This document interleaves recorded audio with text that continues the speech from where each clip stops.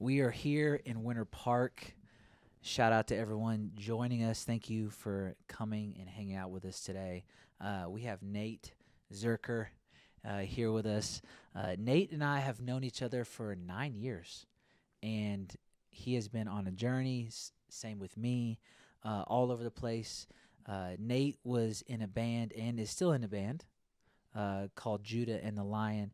He has his roles have kind of changed throughout that, but he's always kind of been there doing the just playing, writing, doing all the things. And he plays the banjo. And so he's been in industry, Judah and the Lion, all the cool things. Music. So we're going to talk all things music. We're going to talk come up. We're going to talk about making decisions, how we roll, and then the future, because your future is crazy. And so we've been talking about that a little bit on the phone the other day. I'm so excited to be sitting with you and just to be reconnecting, to be honest.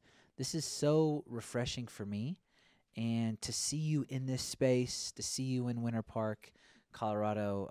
Man, I'm just so excited to see you. You look good, bro. Thank you. You too. You look great. You always have the beard. Sometimes I don't, and it's a mistake. So working on keeping it. You love skiing. You excited about the time that's coming? I do. Yeah. First big storm is supposed to hit this weekend. So hoping it's a really snowy, beautiful winter. And yeah, that's definitely a big part of why I chose to live up here and something I grew up doing and loving. So really grateful that I get to have a space and a home and community that's not totally prioritized around that, but it's a large part of why people choose to be here. And so I kind of look at it similarly to when I moved to Nashville and wanted to be around the music culture and prioritizing that more. It was just helpful to be around other folks that understand and are also kind of working towards similar goals. So this has been a really special place for that. But and it's been a journey to figure this out. But yeah, over the last couple of years to see what it looks like to get back into music and after COVID and yeah, transitioning with my role with the band. And so it kind of feels like I've got a good balance right now, just trying to figure out how to appreciate it and understand what it means and all that. So, but I love it up here. It's been really good. Oh, that's so good. Also, really good to see you. I appreciate it. Thanks for wanting to do this. Oh man, I appreciate it, man. I've been looking forward to. We scheduled this a little bit ago, and I just been looking forward to it. I just feel like there's so many different things that you've experienced in life that will be phenomenal to hear and learn from, but then also just to share with people. Because, I mean, the music industry, you've got behind you, you've got records, the one on, folk hop and roll. I hope I said that correctly. Folk hop and roll. Correct. with you guys, your outer space, whatever. That says, over 1 million copies sold, and then Suit and Jacket over 500,000 sold. So it's like these two records that are over you are like, people see that and they're like, oh, you've got it made, And yes, in some hand you've made it in the music world, but in others you're still in process. And what have you learned from that? So like I just think you're just a gold mine, really, of like experience and information and wealth, and wealth and knowledge, and like I remember you guys were about to go on tour when we first met with 21 Pilots, and you were going to open for them. And I just remember like you were on these late night talk shows. You guys were on Jimmy Fallon. You remember that? Yep. You've been a few times, right? Actually, I haven't done Fallon, but we've done Kimmel. That's what it was. That's what it was. Yeah. It was. I just remember you being on a few different late night shows, which was so cool. Take me back to what you just said a second ago. Surrounding yourself with the people that had similar goals, aspirations, and could help you get to where you wanted to be, because that's why you really moved to Nashville. But I've seen you do that a few different times in life, or I imagine that's what you learned then is what you've kept applying based off of the re-envisioned future that you've had. So can you take us to why you moved to Nashville in the first place, and when was it, and what was Nate like, and maybe even what was Nate looking for in life? Yeah, so I moved to Nashville in 2010, studied guitar at Belmont University, and I grew up in a musical family. Both my parents are in the symphony in Colorado Springs. So just basically since I can remember was playing something. I would say that I really fell in love with the idea of being in a band and making that happen in 6th grade. I saw School of Rock. Yes, like you did see School of Rock. Those kids are my age. This feels... it was just one of those moments of, don't totally know how to explain it, but just like, I'm so inspired. I have to do that. I found a path to follow.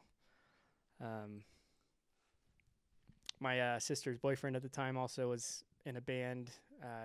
They were like 5 years older than me, and so he was getting ready to go to school himself. Still is an incredible guitar player. We keep up a little bit, but he gave me a live record of Incubus, like the DVD thing, and that was on constantly. And I think it being in Colorado, I'd already loved their music a bit, but like really started to nerd out and see like, I want to do that.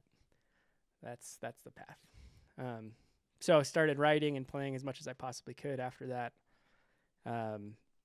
Towards the end of high school, I had my own band, and we were playing all over Colorado and, trying to do the grassroots thing, just trying to make it happen. And Nashville, I'd say in addition to Boston, was where I would kind of thought I would have gone, just because they have such an incredible music school up at Berkeley. But Nashville made more sense financially. It was closer to home. I was also more into folk music, so that was kind of the play to go there. But I got to town in 2010. Just went for it.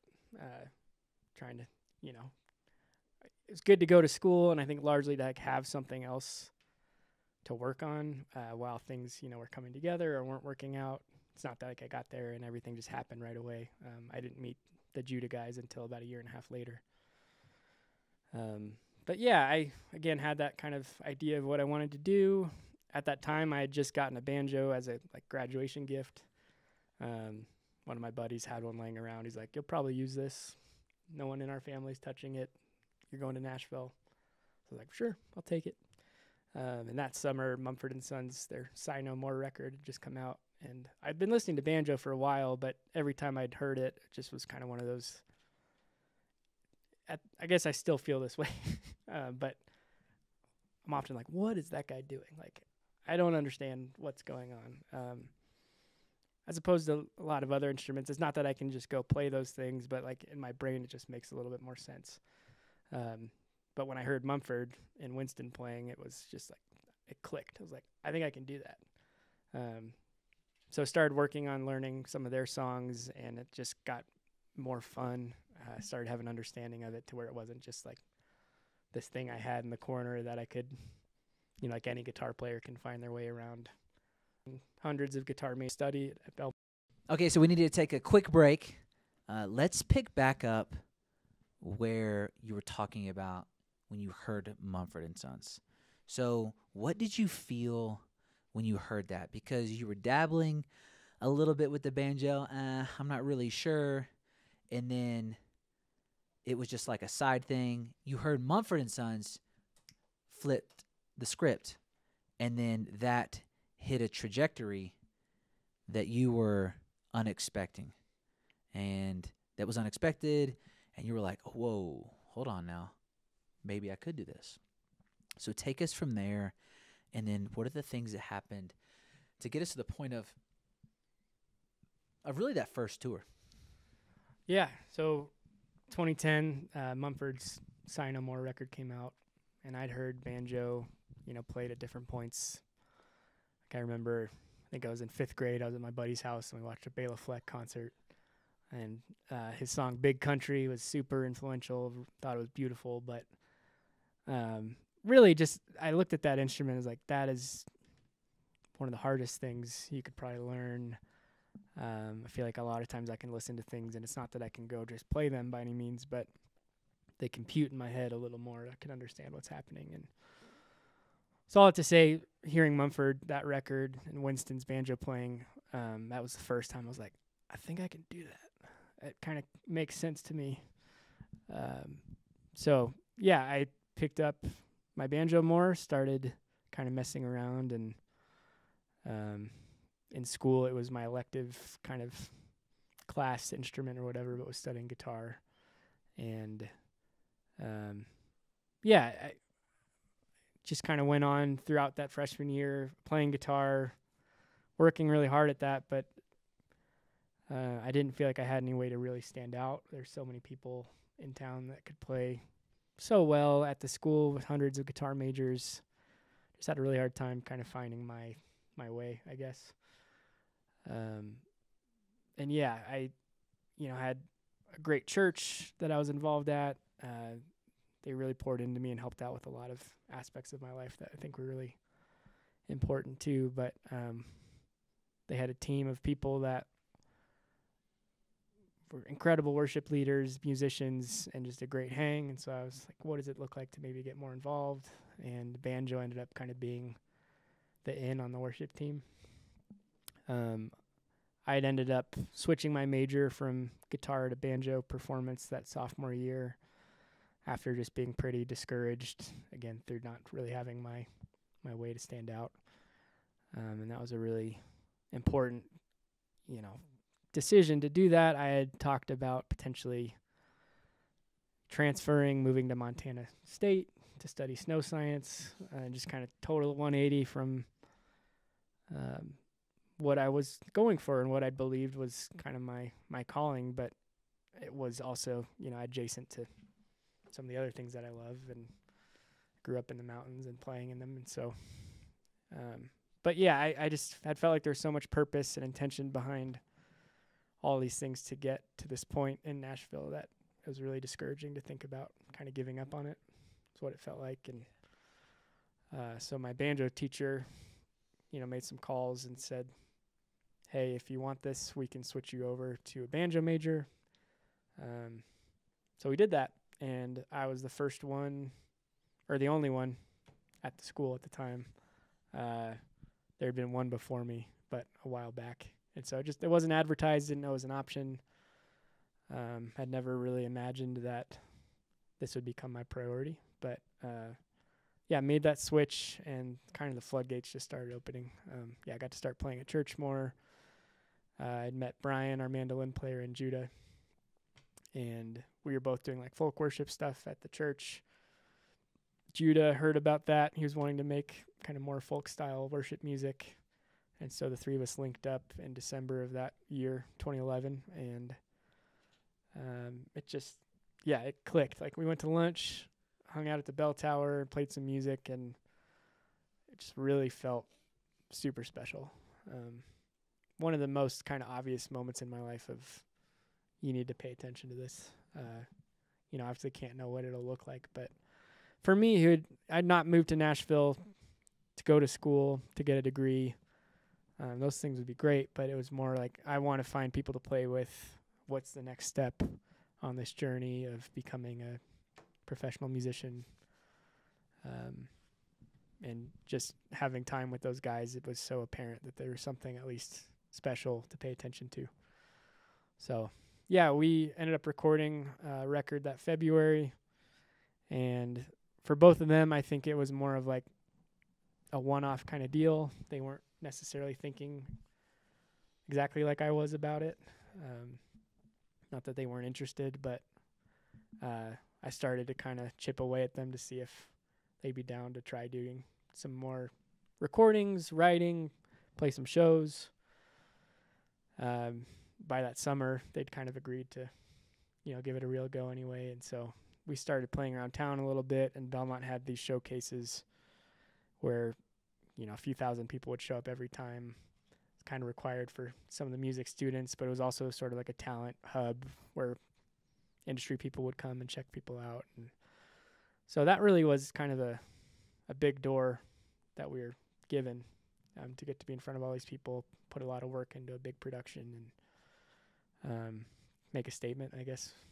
And so things started to really kind of, it's not like they took off. It's not like we were playing in front of that many people right away from there, but we really start to get some belief from those things. We got a manager also at Belmont who, we were his first band, but kind of that go-getter attitude of everyone figuring it out. And he was a great asset to our team. And from there, started to, play house shows around town, get some more gigs. We went on a house show tour. And, it just, things were happening, and it was really exciting. So that come the next winter, I was halfway through my junior year. I was kind of at a breaking point when I got home for Christmas break. I was taking like 20 credit hours. We were doing shows Thursday through Sunday all around the southeast region. We'd, go out for the weekend and come home and dive into work, classes, all the things. I was trying to date. I just had too much going on. So it was definitely at this breaking point where I got home and was really confused, and it kind of in that discouraged space again of, what do I do? It doesn't seem like this is sustainable. Can this actually happen? And my dad and some other folks really came around me and helped me appreciate kind of what was happening, how special this opportunity may actually be. And biggest advice I got from my dad, which, was the last thing I expected, but was essentially like, hey, you can go back to school if that's right later on, but I don't know if you're going to get another opportunity like this. So basically encouraging me to drop out of school and really go for the band. So I took that advice and, got back to school. I think it was like January 4th, and everyone was going to class, and I was walking out of the office having just given my whatever, not resignation, but dropout papers. I'm out. Or whatever. Yeah. I'll catch you guys later. Don't charge me anymore. Yeah, that's exactly. The paperwork. The paperwork is, I'm not here. Don't expect me. Right. So that was an amazing feeling, and just confirmation to have people supporting that too. Like I would have never felt like I had a team of people behind me kind of encouraging me to take that step. But and also that it wasn't so final. It's like, you got this opportunity. Let's clear out some space so you can be more present in it. And then if we need to bring things back in or shift it around, you can. But this feels like the thing for you now. And so, it opened up a lot of time, space in my head, and just also kind of gave that fire of like, all right, we're doing it. Like, who knows what it's going to actually look like, but I got to really continue to pour into this and work on it and invest in it. And it took about another year before the rest of the guys either graduated or also dropped out.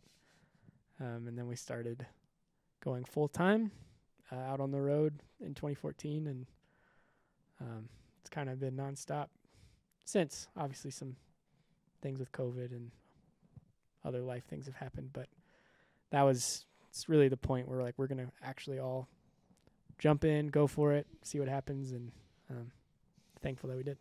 Man, and now you're getting ready to go on tour in a week or so for the next few months. I'm excited to see you guys when you come to Denver. Your story, just even that, right? That point, and it's only been 10 years.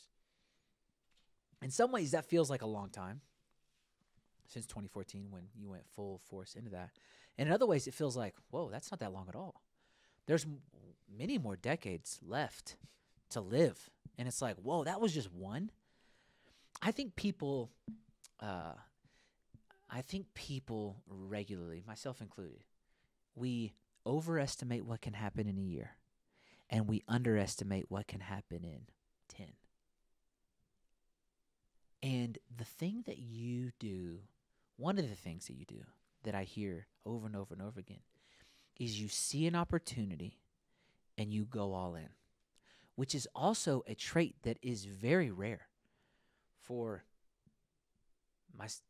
many people, myself included. Sometimes it's really hard to go all in. What makes an opportunity worth going all in for? Like, what is that opportunity? Bell tower, feeling, thinking. What does that look like? How do you feel? I think,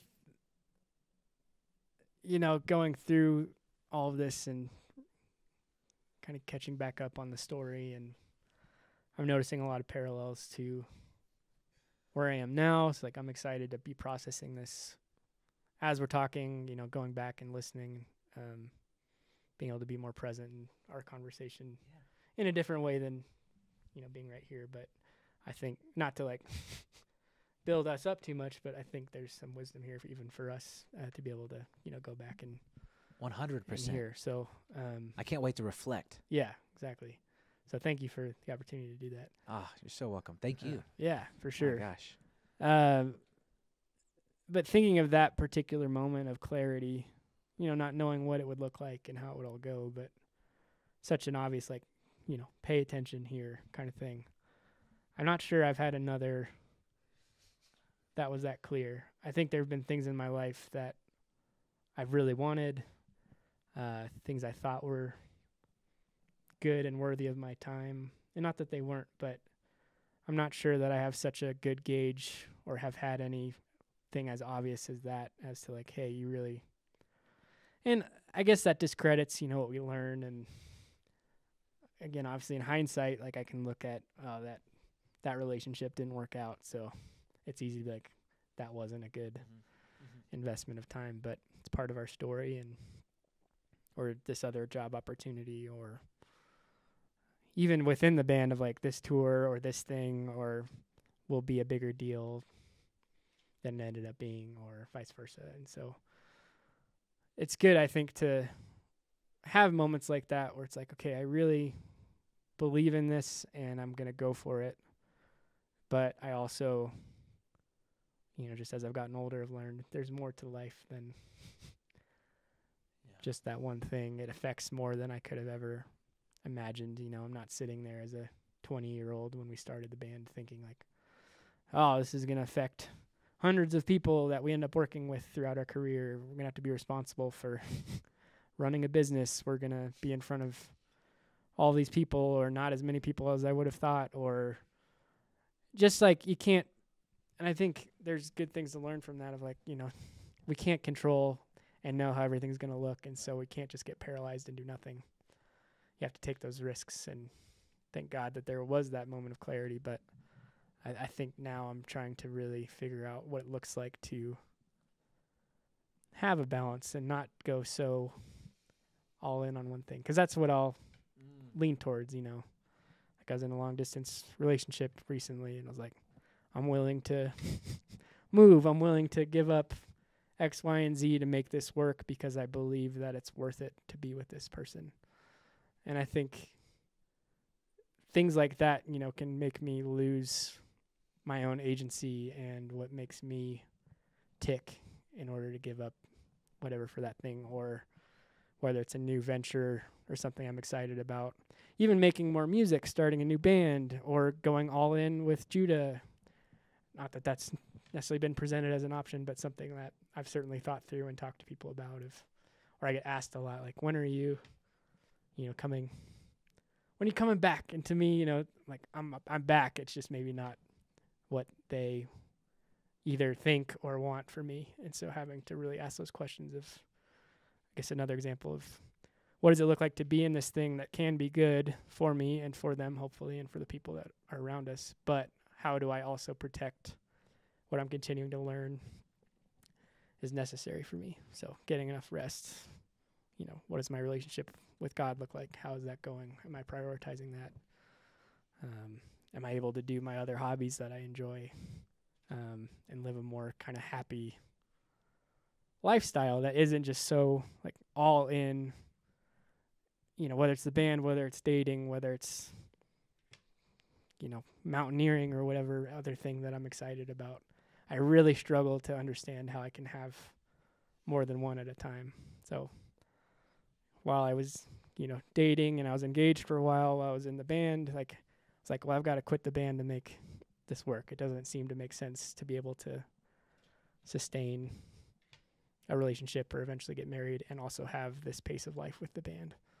Can I start a new project, like a solo project, side project, and also do Jude in the Lion? Like, that was always a big rub for me, and so I haven't done anything else. Can I live in a place different than Nashville? And so that's probably been the most tangible movement forward, in something where it's like, okay, I moved, I'm still playing with the band. It's not as full-time as it used to be. I've got more space for other things. But I still feel that constant rub of like, I should be all in on something. And so to not have that is a really difficult place for me to be in, and not something that I think is necessarily good, or like, one of those things that I feel and I'm like, can people help me to discern that, whether it's my therapist or life coach or just friends and whoever's around me. And it feels like one of those things that people are like, yeah, it's possible. And I'm like, how? It just still doesn't make sense to me. So it's one of those things that it keeps me up at night, that I'm still struggling with. It's like, I think I have things much better set up and I'm in a much better space than I probably have ever been, but I still have a really hard time appreciating that and understanding that that can be okay, or basically that I'm doing okay. I'm always in this place of, I think some of that is like missing what it felt like when we started the band, of like, it's going to be hard, we're sacrificing a ton, but we're going. It's like, I don't feel like I have anything like that anymore, and I don't know if that's probably more normal and healthy. Because it's not to say that like I was a healthy man during that time, or I had everything I needed, but I think I long for that passion and drive and understanding of purpose, and I have a really hard time knowing where to put that intention. So I don't know if I answered that question or not, but no, it's good. It's good. I was letting you. I didn't want to stop you again. Here's why. And this is what I'm thinking. I'm thinking so much about how I was excited to ask you the question about how do you help somebody go all in. And you were saying that it's actually not been a great thing for you. And that actually caught me a little off guard. Because it's I've always said, hey, look, it's really when you see something, go all in, so that you can see what comes of it, so that you can not live with regret, so that you can see if, and I think there's an appropriateness for sure when it comes to going in. You took the other side and you were like, yes, but I sacrificed who I was, or you didn't take care of myself at all, or, which is what I would say, there's an appropriateness that comes with something that doesn't matter as much as you matter. You matter more than the thing. That's what I hear.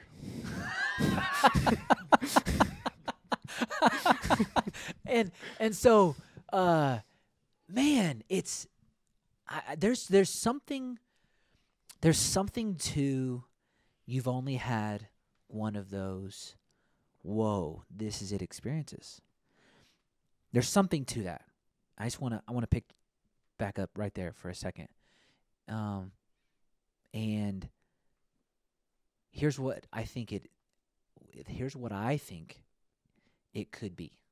I think there's other aspects of what it could be, but here's one big one, I think, is that you had a vision of what you wanted to see come into your life. And when you saw the door open, you knew, if I walk through this door, I will see what's on the other side. And I'll be in the room that I've been dreaming about being in. See, the Bible lets us know that without vision, the people perish. And in some ways, I understand that practically by saying, if I don't have a vision for this, I can't, or this area of my life, or this person, or this thing, then I can't expect to see it go anywhere.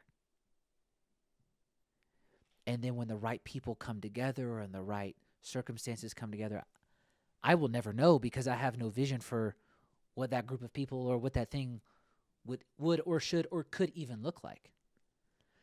And the simple fact that you found a skill set that made you stand apart,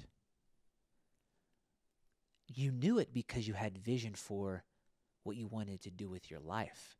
Not necessarily that you were going to be the best guitar player in the world. That wasn't a part of the vision, from what I heard you say. Yep. The vision was, I want to be in a band and be a professional musician. See, that's different. So you were going to do whatever it took, and you were going to get whatever skill set you needed to see that come into your reality. So flip the script. If someone doesn't have vision, what would you encourage them to do to get one? Great question. I think maybe people don't have the right idea of what a vision is or what it could be. Yeah. The thing I'm thinking of right now is like when people tell me they're not creative. I'm like, I just don't think that you look at creativity right. Talk about that. Yeah. How should we look at creativity? Well, I think maybe people are too hard on themselves, or they think like, oh, I don't play music, or I don't draw, or write poems, or whatever. Like whatever it is that, you know, people would normally like, oh, that's a creative endeavor. If you're not doing those things, then I think it's easy for people to be like, I don't have that in me. You know, I don't know what to do. I don't think I can do that. And I would challenge everyone to be like, I think you're creative every day. And whether it's the way that you set up your schedule, the way that you communicate with someone, the way that you build a strategy in your business. I heard this. I read this. Excuse me. I don't know if I heard this or read this. I just have this in my brain right now. And it's this. Ants make colonies. Bees make honey. Wolves make packs. Humans create futures. And I think actually the word was, instead of make, it was create. So ants create colonies. Bees create honey. Wolves create packs. Humans create futures. And the concept that this person was trying to help others understand was that humans, all humans, whether you want to or not, you're creating the future. Yeah. Because that is what we do. We create what doesn't exist yet, which is what's going to happen in the time that we are going to be given, that we haven't been given yet. I have a friend who's in this room right now who constantly lives in the future. And he has to bring himself into the present.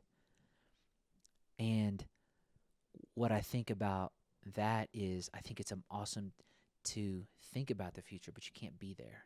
But you can be here, and you can create the future from this direction that we're headed. So I firmly agree with what you're saying. I just wanted to add that. Sure. So as we see ourselves as creatives, how does that help us with vision? Yeah, I think it's just important to realize the fact that you are creating really in every situation. Like, and I think maybe on the end of vision, maybe it's like often we're told like, hey, this is what your vision should be, and don't give us or ourselves the freedom to go after something that we maybe are excited about. And you hear the stories all the time of like, well, I wanted to be a musician, or I wanted to be whatever, but my parents or whoever is like, you need to be a doctor or a lawyer, or go down this path that will give you security. And so I think maybe it's just kind of worked out of us to an extent for everyone, whether it's in regard like what I want to do with my life or anything else. It's just letting other people almost make that vision for us, tell us what's going to be best for us. And obviously there's a line there of like, I want to trust and, you know, believe that these people want the best for me and they care. And you've heard me say multiple times of like other people helping me, but I don't really know if I had many times in my life where people were like, this is what is best for you, that I wasn't already kind of, I never really had people tell me, no, that's a bad idea in regard to things like this. It's not like I'm out here. I don't know. I don't need to explain this, but just. So I would say for folks, like, pay attention to what those things are that really make you excited. Even if it feels crazy or way out there. It's like remembering that hopefully we have time, like you were just talking about what can happen in a year and 10 years and who knows. But also the reality that like today is all we have. So what does it look like, to take a small step today in that direction of the thing that you're working towards, but also giving yourself the freedom to try. So I don't think there's a lack of vision. I just think there's a lack of like appreciation that it's a worthy vision, that it's something that can be invested in. I still struggle. Like music was always the thing that, again, made the most sense. I was supported in that way. My parents did it. So I was like, go forth. Mm-hmm. Who knows what it'll look like? But it was a lot easier to have a support system that kind of knew a direction to move in that way. Whereas I feel like there's a lot of things in my life now where I'm like, this would be really cool. I think I would enjoy that. I think I could be good at that, but it feels more open-ended or loose. Like I don't know the steps maybe to take in that direction. So just, it's not that I'm aimless, but yeah, trying to find, so like being in the mountains and skiing and doing more of that, moving to a place like this that opens up that door. It doesn't have to be so drastic of going to a Nashville or going to a winter park or somewhere that allows those things to excel. Whatever it could be, New York for music, film, Broadway, whatever it is, any place that kind of can help cultivate your goal. You don't have to do that. It's, I was in high school, so like I didn't really have an option, but like it wasn't like I was like, well, I'm not going to be able to do anything until I get to Nashville. I would love to go there eventually if that happens, but like what can I do today to help give myself a better opportunity to find those doors that when they might open, I'm more prepared to walk through them. So yeah, I think it just, to summarize that, be like, everyone probably has more visions and ideas than they realize because they don't pay attention. But then having people come around you to help you understand if those things are worth paying attention to. And, it's probably very rarely going to be like a stop what you're doing now and go all in on that. It's like, no, what does it look like for you in the midst of your job or school or taking care of your family? Like, how can we integrate? How can you, write a poem a week, draw for 15 minutes a day, rather than like, oh, I need to be doing this all the time? Because I've had weeks like that too, where I have like a super productive, probably spent 20 to 40 hours on something that I'm making, but then the next week is like, that was too much, I'm burnt out in the midst of everything else, and then I just stop for a while. So it's like, I think there's something to not going totally all in at the expense of everything else, because that's another example of having too much going on. So it's not sustainable. But like, what are the little steps that can be taken towards these goals and ideas and visions that come to us? Also, like giving ourselves the pressure or the freedom to fail. Which again, I'm awful at. But going down these roads that excite us and are passionate, and not having the expectation of success and whatever that looks like, or redefining what that can be, so that, and also it's just okay to have fun. Like one of the things I also really, we're going through it, it's like everything I do has to be successful, has to make me enough income, has to garner enough attention. A classic example for me is like people all the time are asking me if I'm making my own music or whatever. I'm like, kind of, but I get stuck at like, how does this become a successful business? Not just go make music for fun.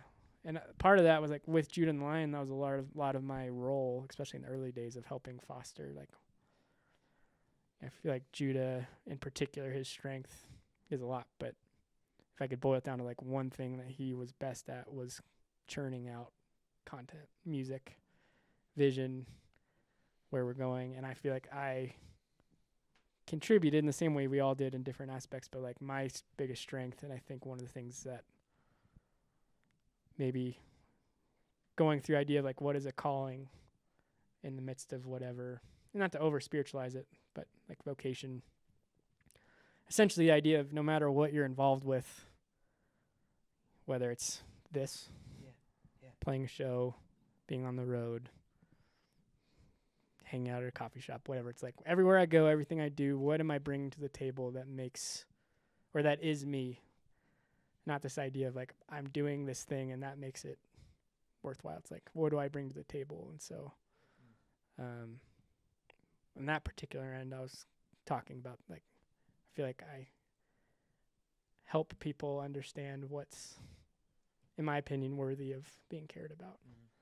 So Judah had, these great songs and visions of what he wanted things to look like, and I came alongside him, and I think part of why our partnership, particularly he and I and Brian, was always great at so many things and kind of in between both of us on that end. But it's like, I've kind of talked about, and I'm not trying to be cocky here because who knows how things would have worked out, but I feel like if Judah didn't have me, we would have had a really hard time getting people to care about Judah and the Lion, and like to even have Judah and the Lion exist. It's like he had this whole bubble of creativity, and I was like, this is how we get people to hear and appreciate that. And so whatever it is in my life that I'm excited about and believe in, I feel like I have a gifting to try and bring people into that. Like, this is worth paying attention to. Let me tell you why.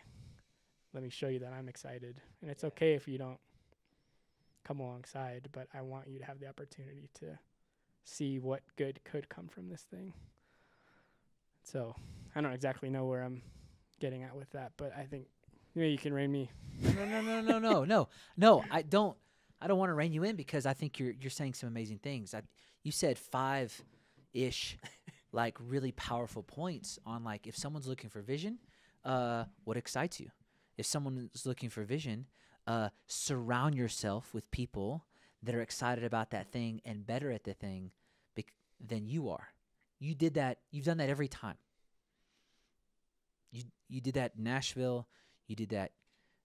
You did that here. You're doing that again. You're gonna keep doing that. You found something that's of really value because it's gonna push you. And I'd say you should probably just. That's like you should coin that. That's a powerful thing. So what excites you? Who's really good at that thing that excites you? Be in community with them.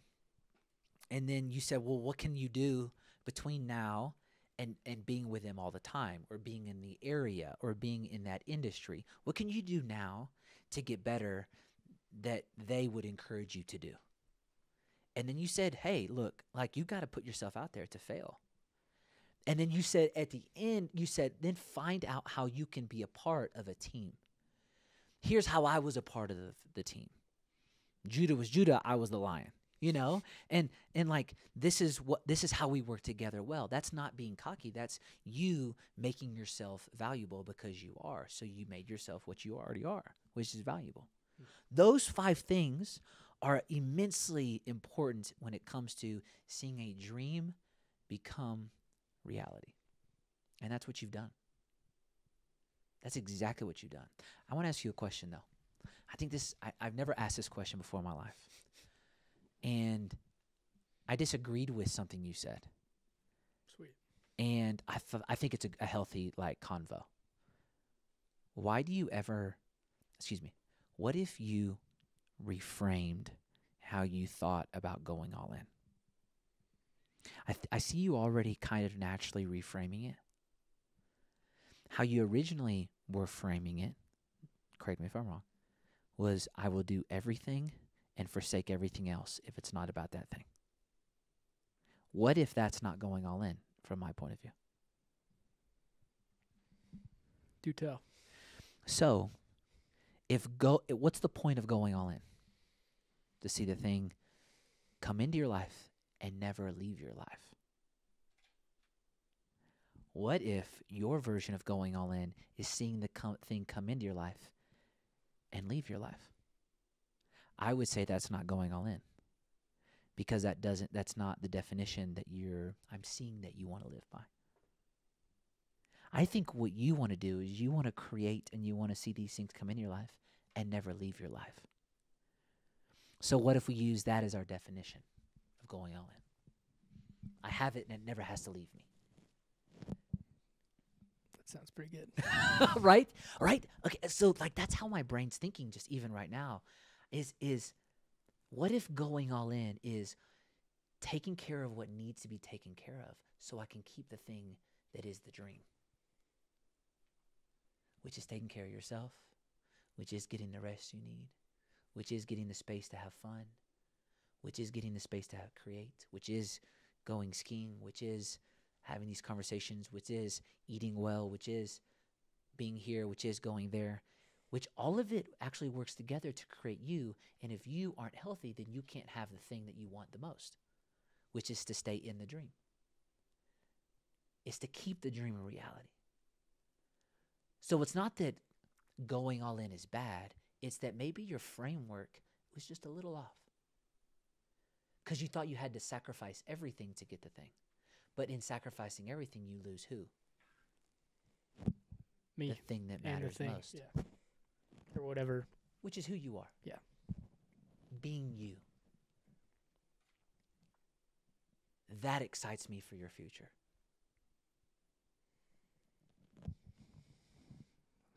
Thank you. No, yeah, you're welcome. That's the thing that excites me, is when I get to sit here in your awesome house in Winter Park, and you have these records behind you, and you have this vision of what you want to do with your life, and you have these banjos that are so sick when you walk in, and you've got like people, and you've got these things, and it's like, it's awesome, but it's like, how can it work all together? Because all of it needs to work together for you to stay in it. And I know this, if you're not in it, we all lose. Which is what I hear your friends saying, when are you going to create your thing? When are you going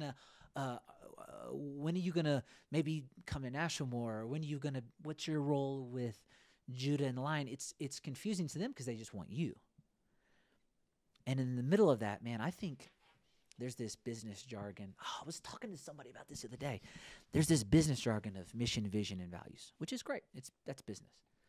But I think there's this human jargon of where we have forgotten how to be ourselves naturally, who we were created to be. And I still think we need mission, vision, and values, but I think we misunderstand that because that's more business.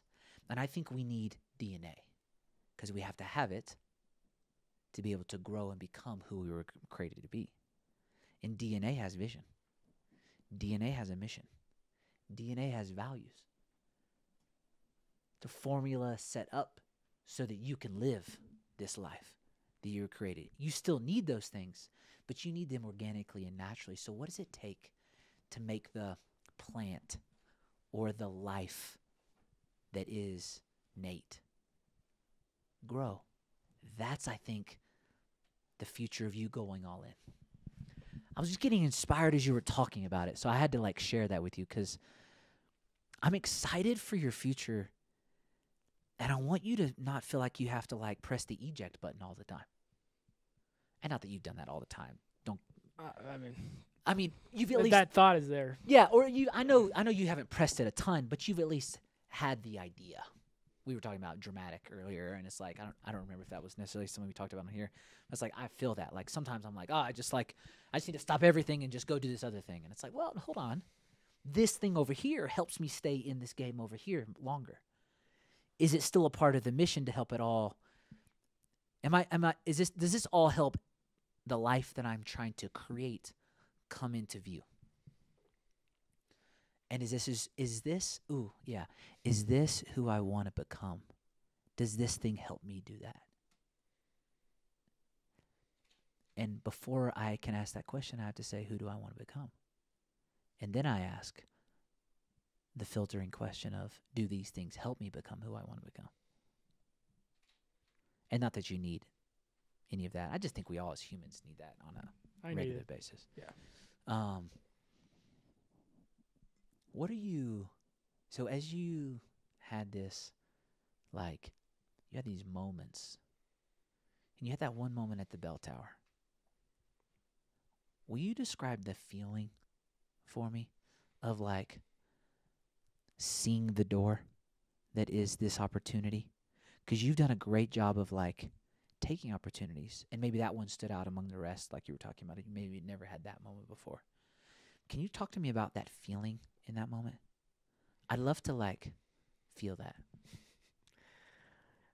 Yeah, I'll do my best. I think there's maybe one other that kind of goes similarly with it that we can hit on, but I guess it helps when you're, looking for something. So if I was just thinking like, this is going to be whatever, I'll go play music with these guys that I don't really know. I guess what I'm getting at is like, because I had an idea of what I wanted when I saw it, it was easier to recognize. So if I wasn't thinking in my mind like, hey, I'm trying to find people to do this with, I probably just would have been like a regular jam session, which was pretty common to have at Belmont, like run into people, just go play music. So I think every time I did that, it was in my head. But so having that kind of recognition of what it felt like to play with other people, to not that any of those were bad, but it just didn't have that same feeling that came with this, where it's like, no, this is what feels really good. Like those other things could have been great, but like this was clear that there was, again, something just to, it wasn't like I saw the world flash before my eyes and I knew exactly, but I had a vision of what I was hoping for. I was willing to have that be, I guess, molded and malleable. Looks like before that year, I wasn't ever imagining that banjo would be, and I was thinking I'd be more of a front man. So like, those are examples of things that I had to sort of be like, that doesn't have to be this. So being willing to shift those things. But yeah, just there was a magic that kind of came with playing together, that meshing of those instruments and our play styles just was really beautiful. So it's not that, again, the other times weren't, but this just, I think, had all of the pieces at that time that I was willing to look more at.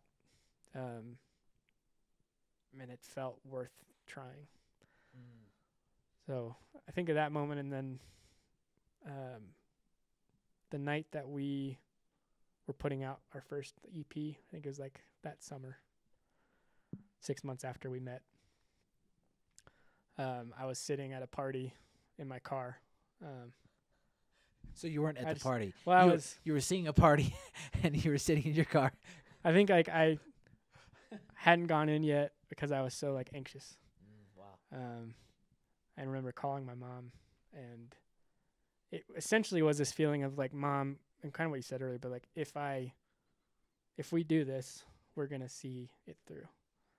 It wasn't like a feeling of like, oh, I hope people like it, or because obviously like we didn't have that many fans, didn't know what would happen, but it was this feeling, and I don't think I've ever had this sense truly of like, if we do this, this will change everything. And not necessarily for the world, but like it was the most obvious moment, I think, of we're doing an action, and like we'd already done it, like it was coming out. Wasn't like we had the option that night to pull it or whatever, and that, I didn't want to do that, but it was just like, this will change my life because this is going all in by this finally coming out. So I think that coincides with this thought of belief in what we were doing. Not that we knew what it would become, how successful it would be, how it would affect people truly, but like, I am doing this and I believe in it no matter what. And it was scary because it was like, here we go. Like, everything's going to change. I didn't really know what that meant, but I'd already dropped out of college. It was essentially in my mind like a declaration of intent of like, I will give this everything I have. I didn't talk to the other guys about it. I didn't feel like I needed to, but it was just for me this moment of like acceptance of the path that we were on, and that like a gratitude for where we were and what was happening, but also a big fear of, I don't know what to compare that to because it feels tacky, but like maybe, and I've never been married, but like kind of this declaration of like, I'm choosing. Sure. That again feels dramatic, but this like intent, I am showing up, I am giving everything to this, and tonight seals that deal without knowing what will come. And kind of like a burning of the boats moment, point of no return. Yeah. And so I think maybe meeting the guys and playing that first time obviously didn't have that same feeling of like, this is it, everything's happening now, but it was the first moment of like, I really believe something could come from this. Why did you believe? I feel that, by the way, for you. Yeah. I feel that you did. I'm just so curious at why you believed. Sorry if I just skirted around what you just asked for. No, you're good. I don't know what that is. I think there was a belief in the character of these guys, even though I didn't know them that well. And maybe, sorry, that's a whole other. But the idea of like, I think that's key. You say someone's character, and you believe in their character. That is a mountain of evidence. Yeah. That you may not know all of it, but you're committed because you see it and you feel it. And a lot of times, I think very few people find those that have the character that are worth believing in and going all in with. That feels like a team. Yeah. That feels like you choosing to even be more than a team. But like, now we're adventuring into like, I'm choosing these people to live my life with, to leverage my life for.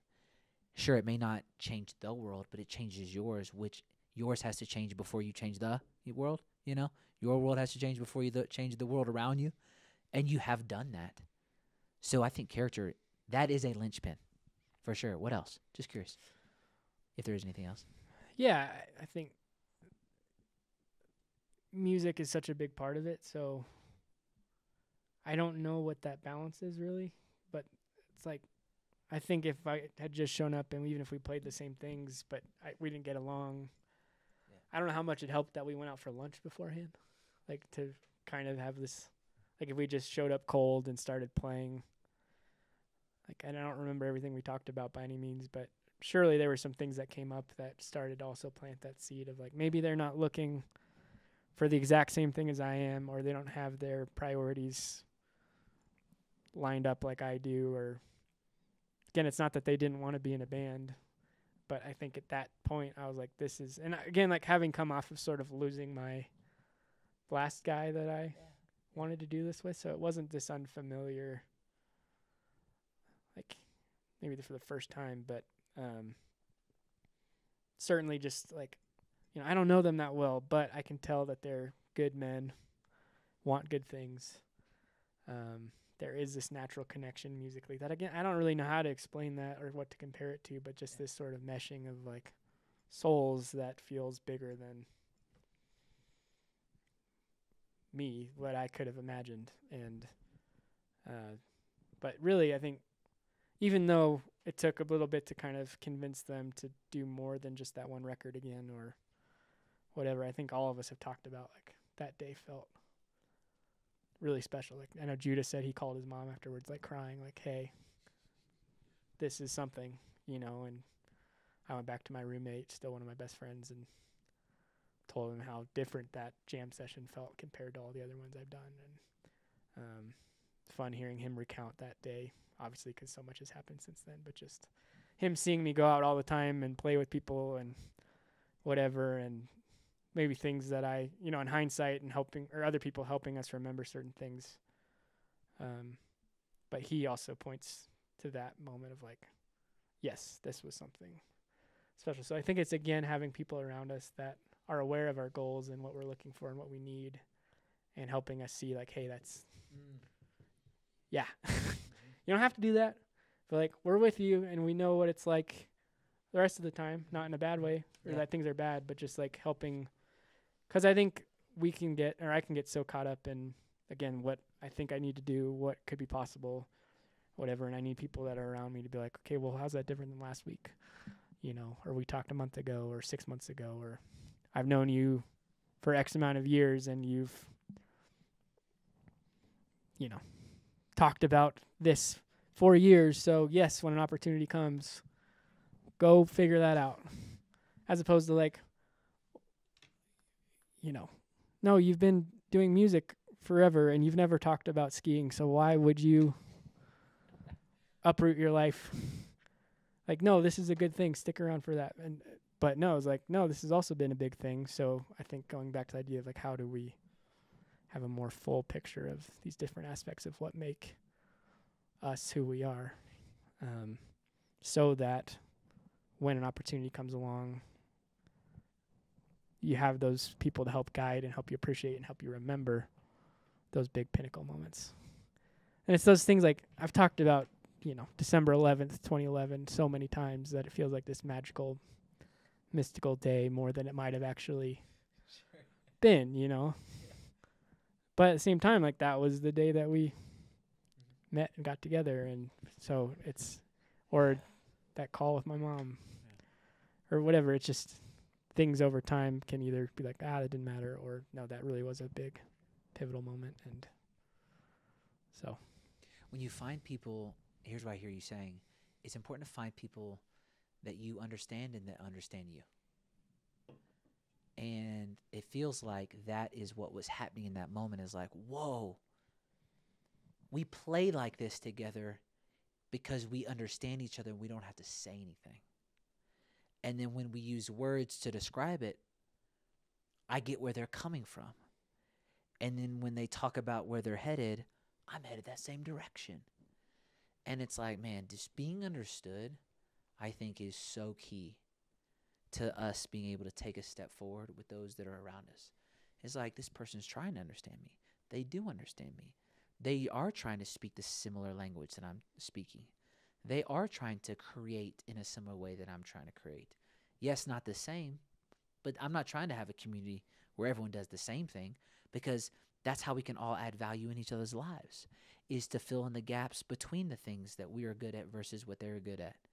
And like, man, you're really coloring in like your past with really great clarity. And I want to encourage you, like, as you think about your future, how could you take a lot of these principles to do the same thing? And it may not be with the same people. It may be with the same people. It'll probably be a combination of that, who has been and who needs to be, and so that you can stay in the game of life and create this life that you need to live and want to live. And those don't always line up until we flesh it out. Yep. Where is Nate headed? Because you're doing something right now that is very interesting. And I'd love if you kind of maybe talk about the future of Nate. Well, figuring it out, I guess. Always going to be doing that. That's like the perfect banjo player answer. Well, Figuring it out. Whew. Yeah, all this, I'm amazed by how pertinent talking about 10, 14 years ago feels, to now. And even just thinking about going to tour next week, it's beautiful to remember where we came from. So much has happened, good and bad and painful and beautiful, that it does make it hard to appreciate what we have some of the time. Especially now that it doesn't look like I maybe envisioned or had hoped. And it's not that it's bad or not good enough. It's just, it is a job and it is a gift and it is difficult and it is great and all encompassing. And when I'm away from the road, it's not really. So it's just like it went from everything to nothing for a couple of years to what it is now, where it's somewhere in the middle. And I think, again, that's probably going in the right direction. It could be a good framework for you to work with. Right. Still all in. Yeah. But all in keeps you in. Yeah, trying to figure out the other parts of life that allow me to live an all-in life, and being okay with the role that truly I'm grateful to have now of just being contracted with the guys. And so I'm not doing any of the writing. I'm not in the meetings anymore. I'm not on the business strategy calls or marketing, promo, any of that stuff. Just playing the shows. And I think some of me has been sort of trained to be like, this is my favorite part of what we do, but I think there's a reality that I miss other aspects of it. But some of those I just didn't feel like. I've sometimes talked about how, from my vantage point, I think we all three came into this being like, we need to be the starting quarterback. But the reality is you can only have one. So we could all be quarterbacks, but we're not going to all play at once. One of us is going to be the guy. And not really appreciating that, like, maybe I was a wide receiver or a coach, or, Brian was a tight end, or, whatever other position. Essentially just saying, like, how do we appreciate our roles and help each other grow in those things, as opposed to expecting, I am creative, as we've talked about, but I don't sit around every day just like, oh, I got to write songs. Like, give me my pen and paper. I've got to, like, sorry, I got to leave dinner. I've got this idea. I've got to get down. Like, that's not me. I can write and I do enjoy it, but it's always been more for something. And so my end was more of, again, maybe more of the business, analytical. Like, I could sit in a meeting and talk about goals and dreams and action points for hours, and good luck getting Judah to sit still for more than an hour. He can do it, but, like, sure, I get not, it. Same. not a great spot for same person. I him get to it. be. Yeah, I get it, man. and that's okay. But I think, like, that's a great example where both of us get frustrated in that. Like, I remember early points where he was like, Nate, why aren't you in here riding with us? And I'm like, because I'm booking our tour. Like, can you help me with this? And he's like, don't worry about it. So, like, there was just this, and not to say we were both wrong to feel those things, but there was always this tension of, like, hey, do more of what I'm doing because I feel isolated, as opposed to, like, hey, that's awesome. Yeah. I celebrate you. I'm not diminished because I'm not able to or want to do those things as much. And I think where we're at now, although there's history and drama and whatever that, again, I think has kind of created the necessity for something like this, but there's also a reality that, like, it allows me again to have a more all-in rest of my life where now I can come back and be like, I am stoked to go on tour.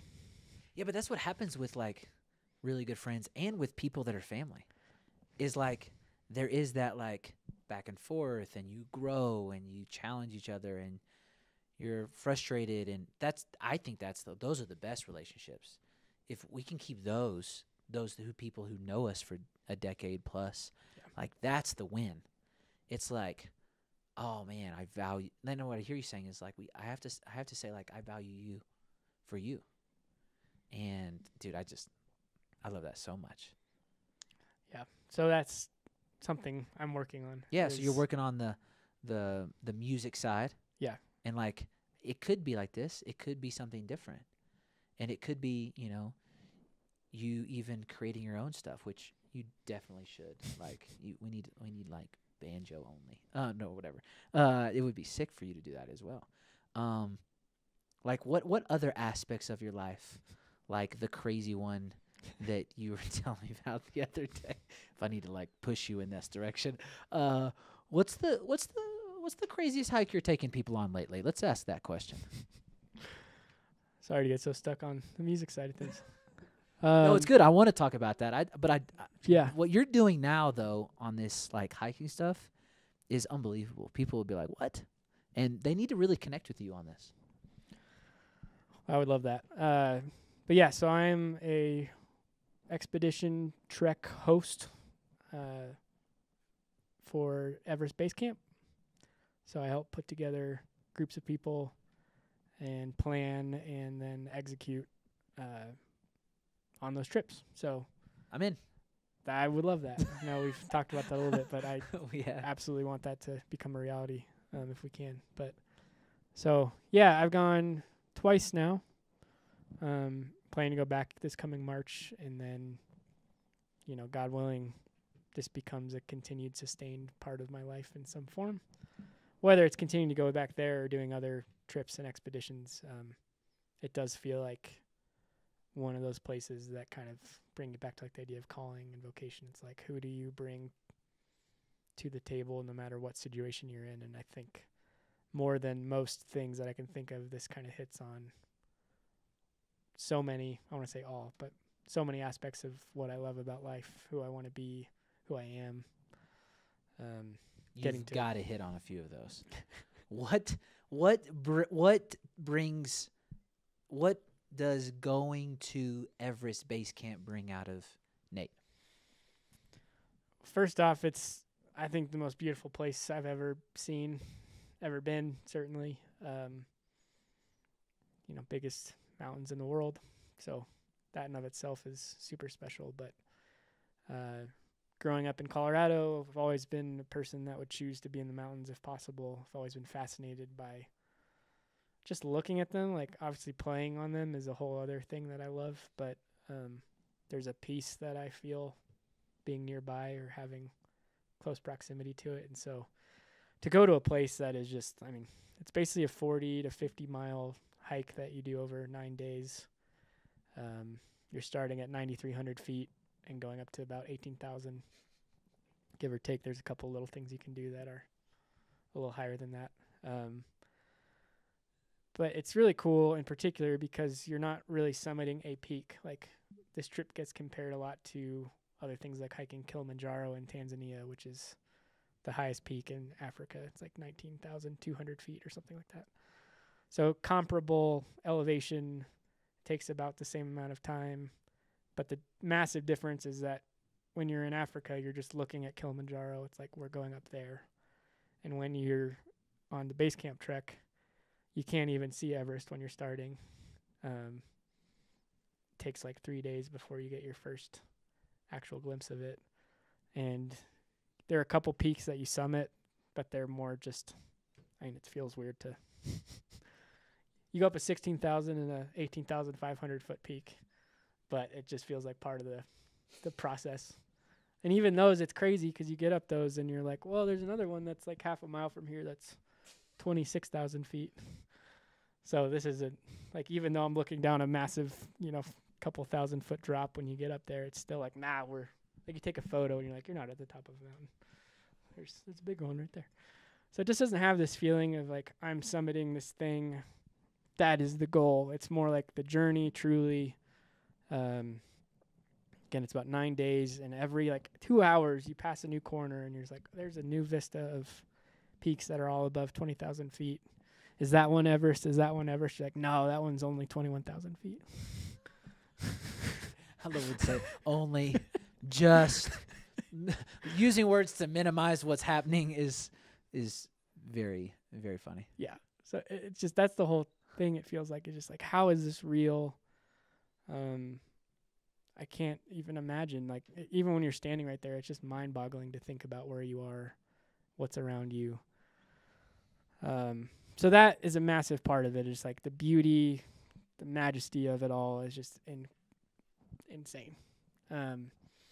Another huge aspect of the trip that I particularly love is the people. So obviously you're with a group of folks that you've been talking to for 6 months to a year, trying to plan this thing, getting to know each other over Zoom, but now you're finally out there together. So that's your core team, and then you've got 2 guides with you that are top of the line, taking care of us. But different than, again, Kilimanjaro as an example, where you're going up and you've got people that are carrying your stuff, but they're setting up your camp every night. And you kind of have this core team, even though it might be a large group of 40 to 50 people that are making everything happen, even if your group is just 10 folks. Massive difference is that every half mile you're passing through a village on this trek where there's little hotels and shops and people that live there full time. Call them tea huts, but essentially like a hostel hotel kind of thing. So you're staying at these every night where they've got a common room where there'll be maybe 50 people staying at each one every night, and you'll be with your group here. You got a group across the room from Argentina, from Iraq, from China, from Japan, whatever, Canada, literally anywhere. But you just sit there and you listen to these conversations. You can't understand maybe half of them, but everyone's smiling, hopefully having a good time, doing this thing that we've all invested and dreamed in doing. And then the next night you'll be in a different tea hut with a whole different group of people, but you'll see the folks from your last night out on the trail. It's you keep running into these people, kind of getting to know them, breaking down some barriers, offering each other snacks, or you'll take a break in the same spot and just kind of start up this conversation. That's really amazing. And then you're also getting to know the local Nepalese people that are taking care of you, both your guide staff, your porters that are carrying all your bags, the people that are living at and running these tea huts, that they're all serving you your meal every night. It's just so like immersive. It doesn't feel like this, oh, we're just showing up and we're bringing all of what we have. It feels much more like I am a guest here. I'm honored to be here. There's parts of it like where you go to a monastery that's functioning all the time. It's not like all this just kind of showed up for you. It's like you're on this journey of entering these places that have been there for hundreds, if not thousands of years. The history and honoring who they are, being open-minded. Just feels like there's so much to learn and appreciate, but everyone is so humble and kind. We're all doing this hard thing together and becoming a part of what's already established and learning to appreciate and see that. So all I have to say, it's like I have to remind myself each time, and my biggest encouragement, I think, to people that are going is just like go in open-minded. I think it's not as hard as people maybe think it is. That's not to minimize the difficulty, but I think having like the word Everest in front of base camp makes people be like, well, I can't do that. Whereas I think it's actually, aside from the altitude, a relatively easy hike. There's only a couple hours, 3 of the 9 days where I'm like, dang, this is, and you're never like actually climbing with gear or anything like that. It's all, you can walk the whole way, but it's just like some steeper sections there for a little bit, but otherwise a lot of it's pretty gradual. So yeah, I think it's more attainable than certainly I realized. I was pretty terrified going in, which I need to keep remembering that as I'm talking to more people that haven't done it, of like, how did I feel when I was sitting in Kathmandu before we flew to Lukla, which is where you actually start the hike. Like that night before, I was terrified, but had a really great host that kind of, met me there, encouraged me like, hey, you can do this. If anything goes wrong, we're going to figure it out, but like, you got it. It's going to be great. You're going to be great. And I really do think I would take that approach and encouraging just about anybody to go for it and try it. It's just been one of the most, I'm so grateful to be able to have other things in my life that I'm like, it's hard to know what the best or most amazing thing I've ever done is, but this is up there. I want to go back as much as I possibly can. I get really excited about continuing to build the relationships with the team that's over there locally. The company I work with, Beyond Adventures, they started doing trips to Kilimanjaro like 25 years ago. And now they do 6 to 8 trips a year with the same local folks. And the way they talk about those relationships is just really inspiring. And so, again, I've been twice now. But one of the things I get most excited about is coming back alongside those people, Jiban, Lalit, Dolam, my boys, that just are world-class athletes, guides. Their hospitality is unrivaled. They're kind. They're intentional, patient, and just badass. Like, I think they're genuinely folks I look at, even though we have different beliefs spiritually. That would be the only difference, really. And that's I'm thankful to be able to learn from them in the way that they prioritize that part of their life, even though I, believe in something different. But as far as folks I genuinely look up to, I can't imagine being in a room with more amazing, beautiful souls that care about things that matter and are really good at what they do. So I get really pumped about, and that's another example of trying to be around people that I think are better, not better than me, but better at, or not even that. I want to be more like them. There it is. Yeah. I feel that. Yeah. So those are some of the things that make me really excited to continue to be in that space. And I think a lot of our team and people that are in a similar host position, they're often like, I want to check off all of the trips I want to do. Sure. I'm not sitting here I would say no to. Yeah, Patagonia. Yeah, would love Kilimanjaro, that. you're like, nah, Everest. Yeah, because of the boys. Yeah, I really do feel like that. I get much more excited about, if they're like, Nate, you only get to go to Nepal. Great. That'd be awesome. I'd love to end up being an expert in Nepal and taking people through that. Yeah. Man, that's awesome. In the simplest way you can say this, what has it done for you personally?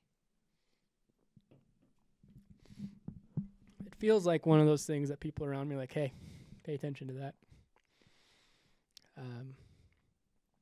It doesn't feel as clear what that looks like or how that comes to.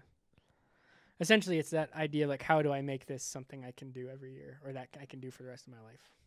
How do we get it to be that? Because it still has this kind of like, for example, had the opportunity to go next month, but I need to go. Can't. I get to go on tour. Right.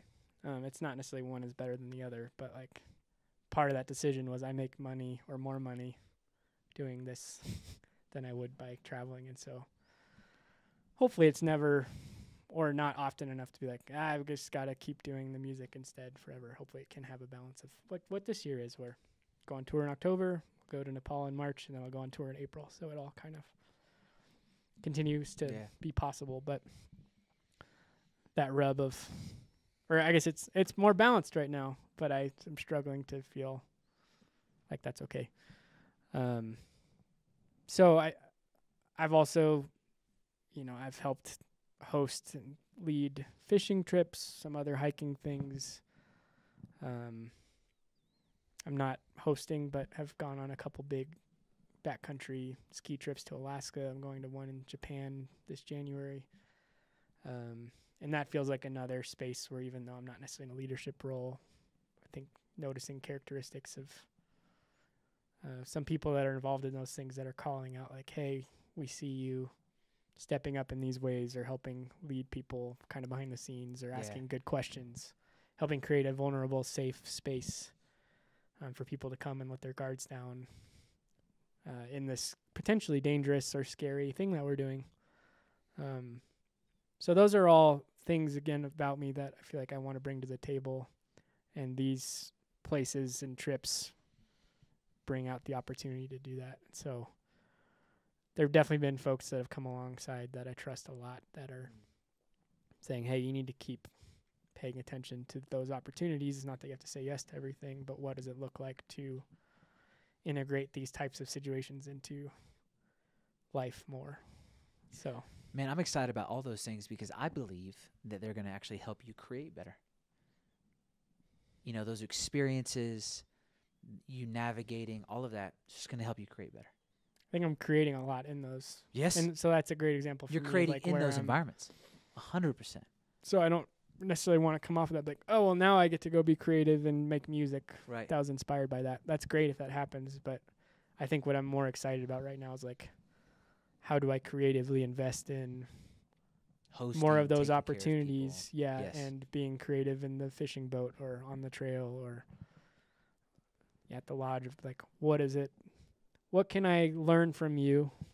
What am I hearing? What are things that I can be processing through and then bringing to the table to either encourage, question, or help us grow together in those things? So that feels like a more natural like execution or bringing to fruition my natural creativity, I guess. Come on.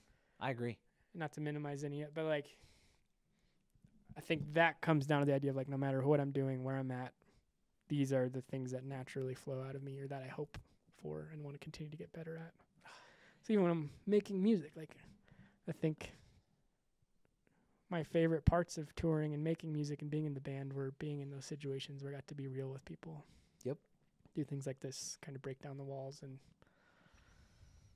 not just have it be like, I never want to just be the guy on stage that's untouchable. Like, we don't know him. Right. Trying to find that line of sharing or not sharing too much, but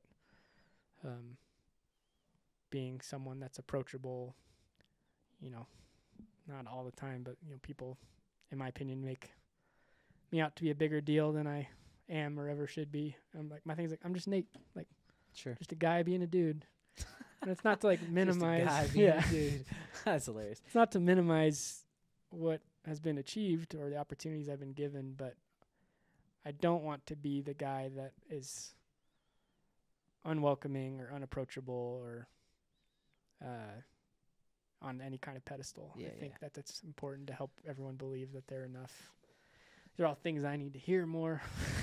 Right. But for me, and that I need to believe in more myself. But I want everyone I'm around to feel like they're worthy of being seen and cared for and loved, and that they're safe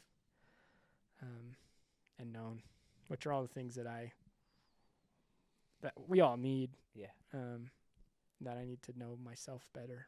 But it's fun when I'm in those situations, and particularly life-giving, because it's much easier to be like, yes, I am doing something worthy of my time, as opposed to seasons like this summer where I've been home a lot more, and kind of like, it's not that it's been wasteful, and we all need to recharge, but there are less noticeable days and moments where I'm like, I am living into that person I want to be and can be. So all that, plays into the do more. No, it totally does. And I don't think you need to minimize any of the things that you've done, because I don't hear you doing that. I hear you maximizing more areas of your life, which makes you stay in it longer. Be full in these areas helps you be useful in others. And, dude, I couldn't be more excited about your life. I couldn't be more excited about your future. And I can't wait to go to Everest with you. Sounds like a blast. Please come. And then I'll get to see you in a month or so in Denver when you guys play there, which would be exciting. October 9th. Come on. The Fillmore. That'd be sick. Man, just thank you for your time today. Thank you. I hope this is helpful for someone. So helpful. It's been helpful for me just to be able to explore some of these and be encouraged by you. So thank you. No, thank you. I think there's so much ahead of us.